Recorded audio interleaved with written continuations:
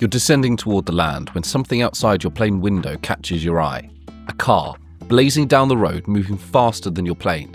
That's when you know you're in Germany, soaring over the Autobahn, the legendary highway where speed has no limits.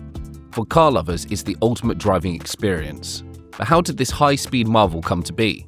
Why is it like any other road in the world? I convince you to build the road so you can buy my car and drive on that road.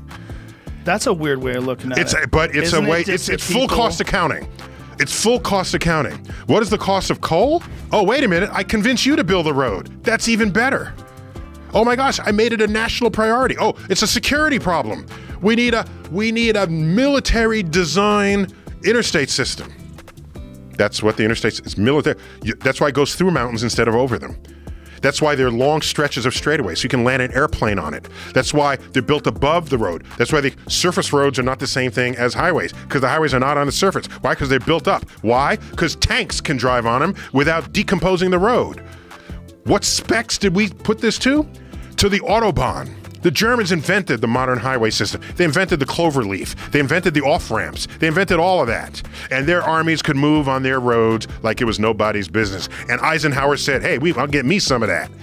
He comes, that's probably not how he said it, I'm guessing, but he comes on, convinces us all that we need to build an internet. I got nothing against the interstate system. I'm just giving you the foundational facts for it. Is it just a playground for German automakers like Audi, BMW and Porsche? Or is there a deeper story beneath the asphalt? Let's find out. What is the Autobahn? And I remember hearing about it growing up, that it was this big, dangerous highway. And people would actually travel to Germany to be able to drive on the Autobahn, especially if you got a nice car and you want to take it for a rip. That's what I remember hearing about. But that's all I really know. I don't know about like the construction of it and how long it is and how many accidents there are and how dangerous it is. But the full name is the Bundesautobahn, meaning Federal Highway. A sprawling 8,000-mile network of limited-access freeways crisscrossing Germany. It resembles interstates in the US, with entry and exit ramps, divided lanes, and 0 stoplights. But unlike most highways, the Autobahn is world famous for one feature: no general speed limit on about 60% of its routes. While the idea of a national highway predates the 20th century, the Autobahn saw its first major expansion during Adolf Hitler's reign. Ironically, it wasn't created for Germans to drive fast. Most citizens didn't even own cars.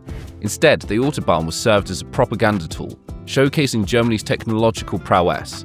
By the end of World War II, only about 25 miles had been built. The real transformation happened post-war, when West Germany became an economic powerhouse and car ownership soared. Germany's post-war government made a bold decision: abolish all speed limits in 1952. Their reasoning? Driving fast symbolized freedom. But that freedom wasn't limitless. Speed regulations crept back in over the years. Still a kind of a myth that you can go on German autobahns as fast as you want, which is actually not true. Speed limits became more. I used to drive 220, 240 sometimes. Or this wonderful car, you don't feel the speed. You can go on 200, you still feel it like 120. Well, we might experience that soon enough. Today, about 40% of the Autobahn is speed limits, often dynamic, adjusting based on the weather or traffic. Elsewhere, the recommended speed limit is 130 km per hour, but if you crash while exceeding that, you can be held liable, even if you weren't at fault. Many imagine the Autobahn as a limitless raceway, but reality is different. If you picture open roads and supercars blasting at 200 miles per hour, you might be disappointed. 220, I've got to slow down now because of these idiots in front of me. Move out of my way!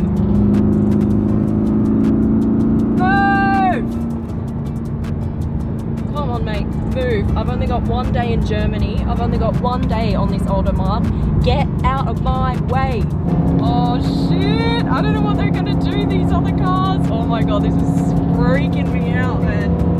Freaking me out. This is full. This is full.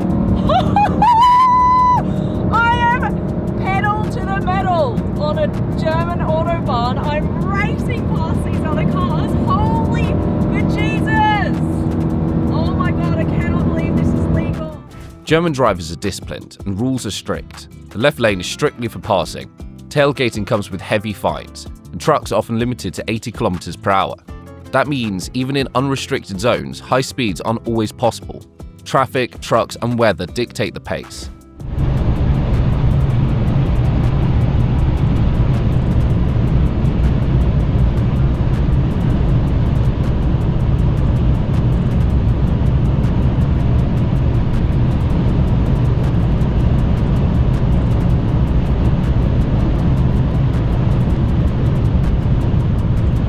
That being said, when conditions are perfect, the Autobahn can be breathtaking.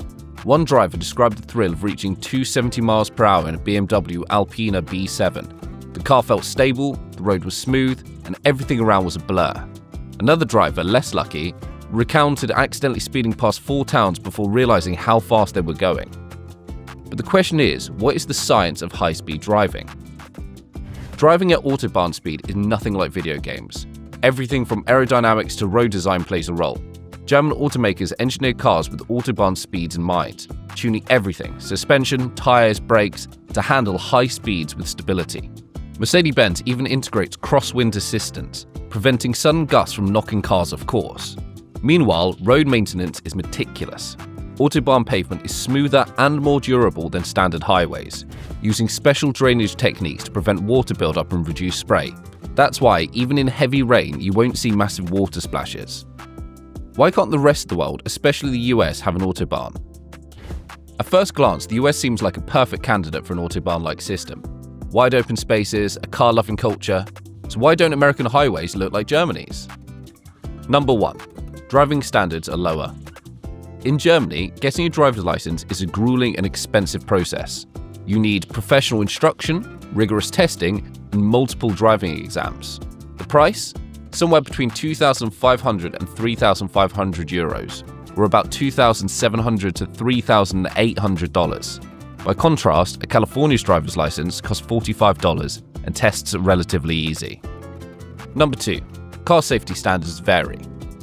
Every car on the Autobahn must pass TÜV inspections, rigorous tests ensuring the vehicle meets strict safety standards.